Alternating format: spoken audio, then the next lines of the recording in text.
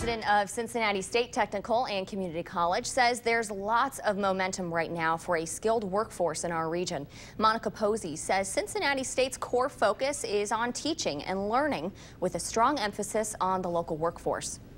But then also that we better understand employer needs, we connect with employers and community partners, find out where the jobs are, where the skill gaps are, what talent is most needed that we can help address. Posey is a first-generation Ivy League college graduate with degrees from Cornell and the Wharton School.